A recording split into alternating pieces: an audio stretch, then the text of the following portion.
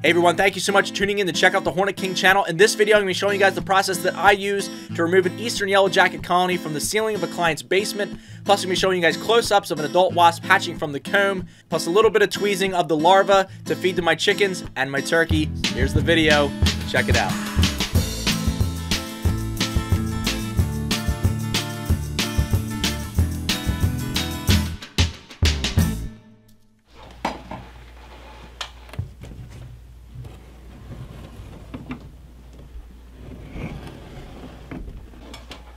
Oh yeah, I can see daylight through this, where this pipe comes through the wall. You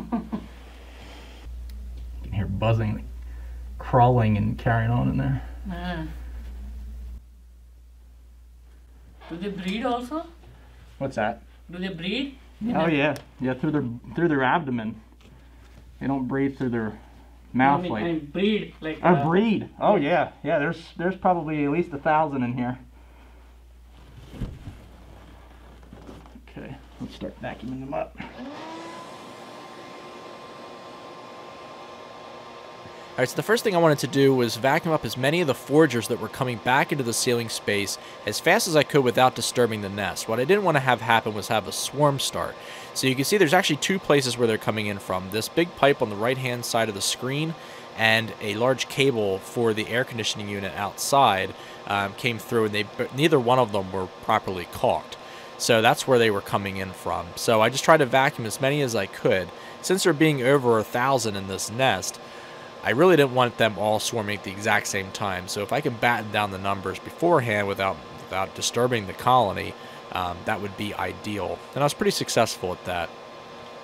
So since my vacuum is pretty powerful, it could rip that envelope off in a hurry. This is an eastern yellow jacket colony, and they make kind of weaker envelope and weaker comb that kind of crumbles. So getting too close with the nozzle would certainly rip the envelope off of that and disturb the whole colony. I'll let a couple more come in from outside. There's actually two entrance ways. There's one where this pipe is, and then there's another one where there's a big heavy cable that comes through. Oh, there's one on your top. Oh, really? As long as she's on the outside, I'm fine with that. Right. What's your wife think about this stuff? She didn't even see it yet. No? Good. That's probably a good thing, right? But she was interested in the photos. Yeah. The kids are too. Okay. I mean, it looks very artistic. It is, isn't it wild? I mean, even just that, but it's really, like the stuff that I let you hold first, Yeah. it's really strong. This stuff is really crumbly. If you touch that, it starts to fall apart. Because they're just a different species. Okay. The paper I gave you before is a Yeah. ball-faced hornet, and that one's a... She actually stung my glove. She stuck on my glove. Oh man. So right now, how many you think are in there? Is it At least 1,000. right now? Right now. Yep, at least 1,000. I've already sucked up probably 100 of them. So allow a little bit of time for some more foragers to come back in so I can just vacuum them up real quick. And at this point, I'm going to start vacuuming off the envelope and exposing the comb.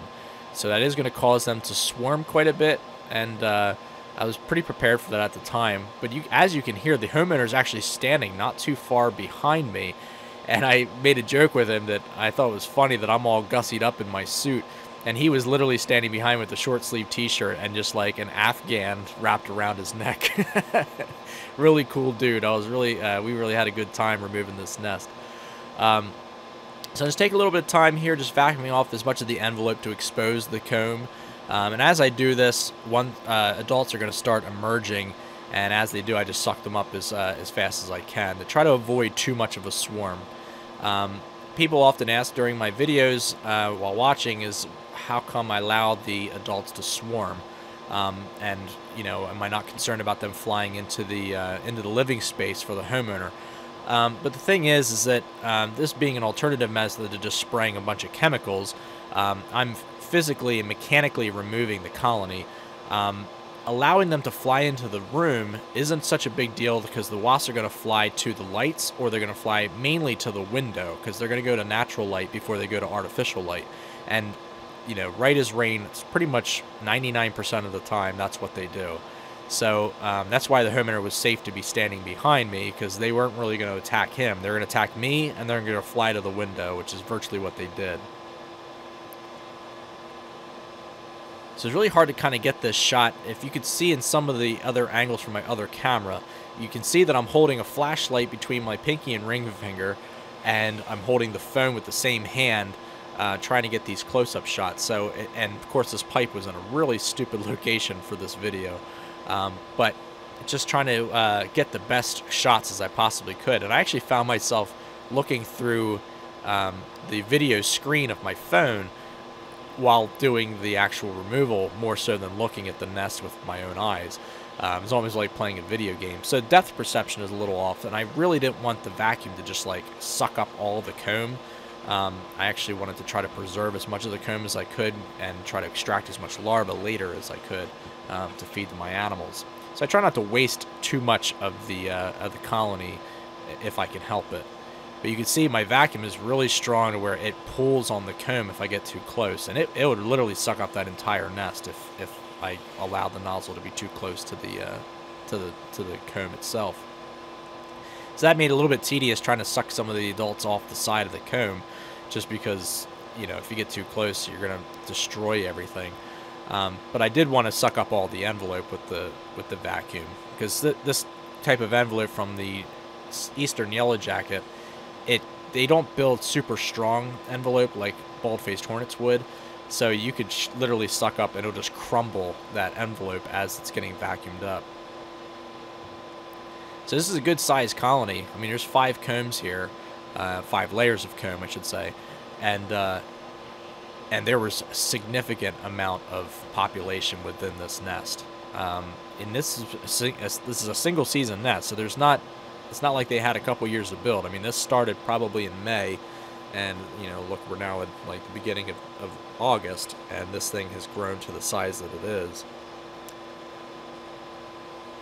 So there was a little bit of swarm happening, but they were primarily latched onto my wrists and around my veil. But I don't know what it is about wrists. It's almost like they know that that's a weak spot of the suit. But there was probably 30 of them just latched onto the sleeve to my glove. So once I got as many of the numbers down as I possibly could, I knew there was still going to be some between the layers of comb, and then I was just going to pretty much reach with my hand and knock the comb down off of the ceiling, and then just put it into the bin that I brought with me.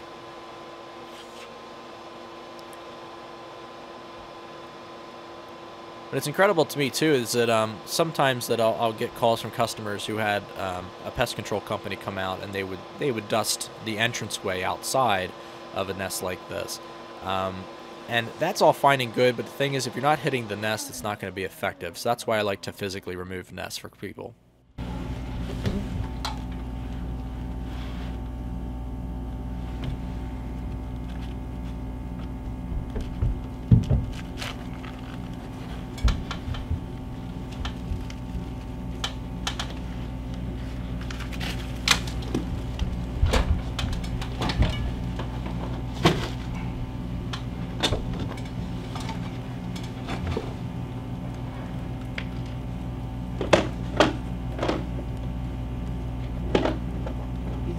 Part of the nest?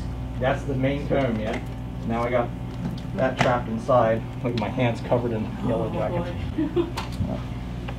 Alright, so now that I got the comb into my bin, any foragers that are coming back or any individuals that are left up in that space, I can vacuum up, and I know that there's not going to be any more just re-emerging from the comb, and you know, I could spend hours just vacuuming up if I left the comb up there. So leaving the entranceway that they're using between those two, the cable and that pipe, leaving that open and allowing ones to still come in from outside allows me to know that I'm vacuuming up all of the adults, and there's not going to be like a big swarm outside once I'm finished inside. And you can see here, look at them all over my wrists, all over my glove and sleeve. And if they're left to just like sit there, if that sleeve gets pushed against my arm, like say I bunch against the wall or something, stinger could easily make its way all the way down to my skin and sting me. So I try to kind of get them as I go. And you can see around me, they're flying more to my left, and that's where the window is that goes to outside, and there's plenty of daylight shining through there. So most of them were staying on my left-hand side. And even though I just vacuumed this up, there's still a bunch had come in from outside, and some of the ones down in the basement were flying back up into the ceiling space and going back to where they thought the nest was.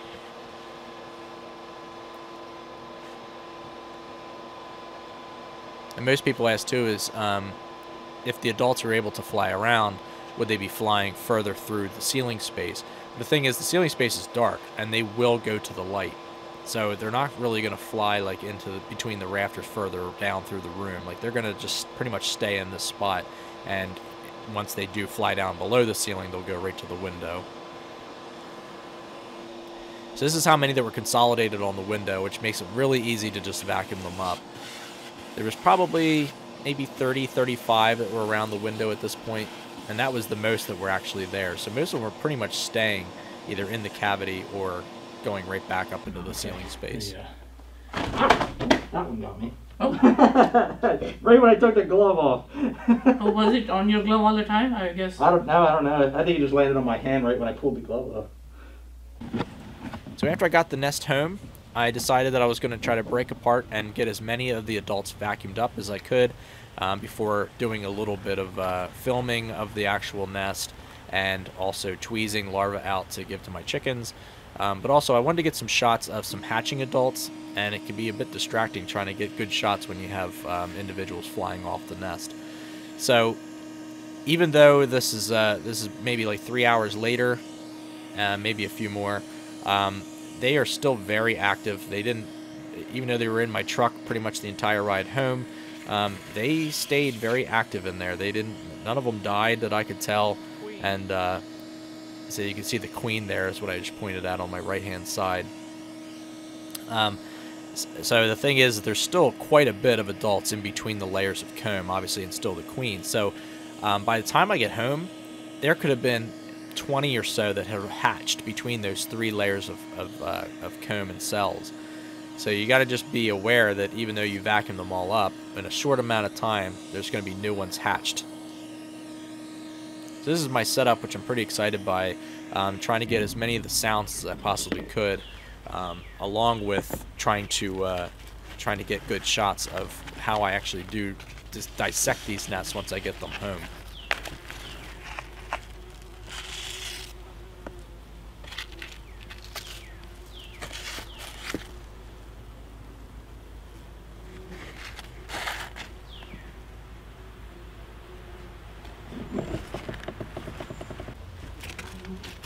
So here's the queen here on the back of this flap of comb. And obviously she's significantly larger than her daughters there.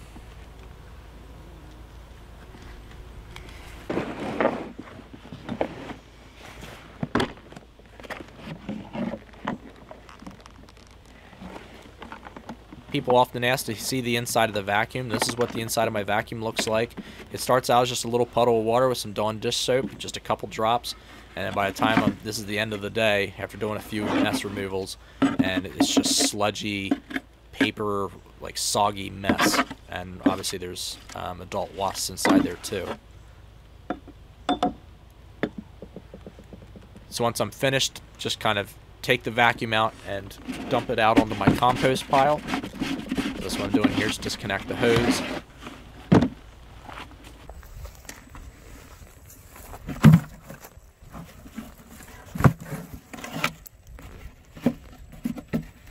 And you can see there's a lot of adults in there. There's probably over 800 adults or so inside that part of the vacuum.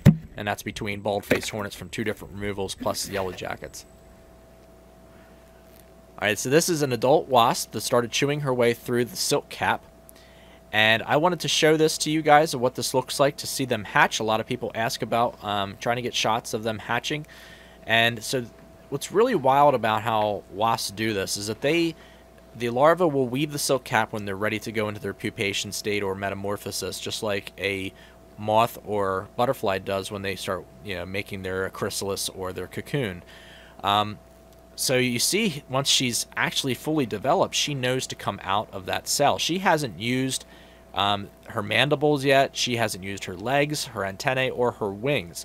So she just becomes aware to emerge from that cell and knows exactly how to chew her way out And then once she gets out, she knows how to walk. She knows how to, like, bat her wings. She can't fly yet for 2 more days, but it's just really wild how they're created, how they're able to go through these different stages, and they know what to do once they emerge, or even when it's time to merge. So she'll chew on this for a while. This happened maybe about 20 minutes maybe, and so I do cut it down a little bit, but it's wild to see how effective she is at chewing off this bit of silk cap. And once she's actually out, other adults would come by and chew off the rest of the silk cap, so that way there's a clean surface for the cell, because they will relay new eggs inside those same cells.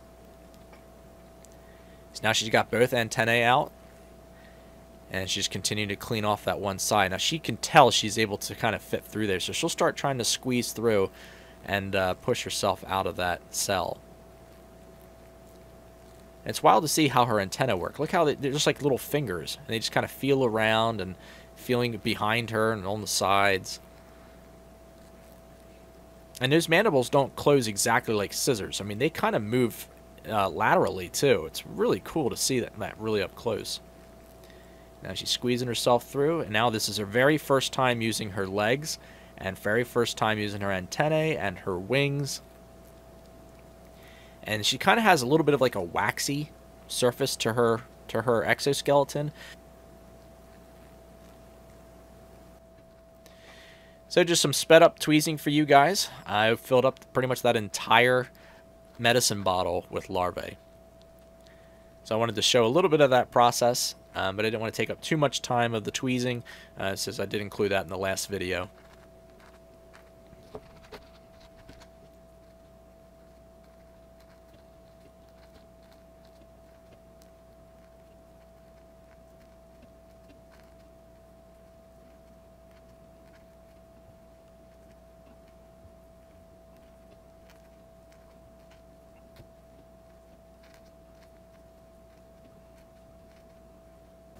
And this is when I was all done. This is how much I tweezed out just in that short amount of time. Obviously shorter for you since it was sped up. That's a lot of larvae.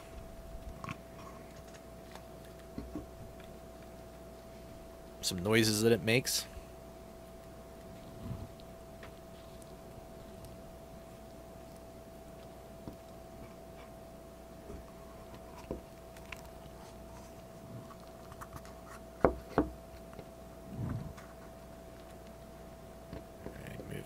Full.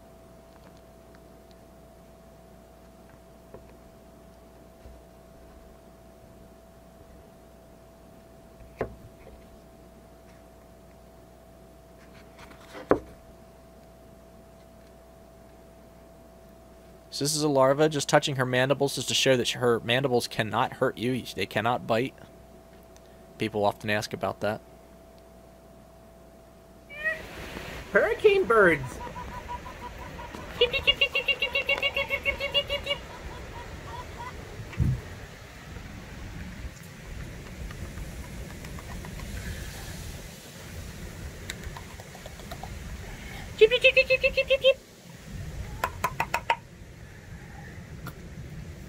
Hurricane birds.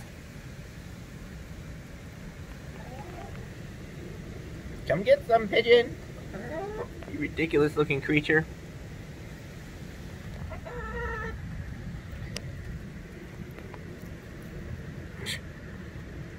You guys go in the barn when it's like this. That good turkey? Gobble, gobble, gobble. Gobble, gobble, gobble. I know, you still got a cold. Stay out there.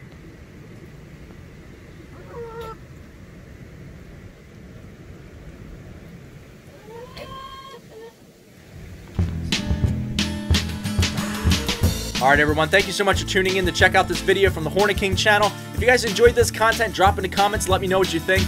If you have any suggestions for future videos, something like to see me cover in an upcoming video, also drop in the comments and let me know.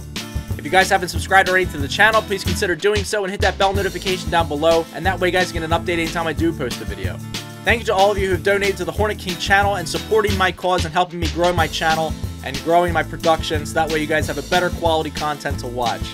Alright everyone, thank you so much for tuning in to check out this video, supporting my channel, and I'll catch you guys on the next video.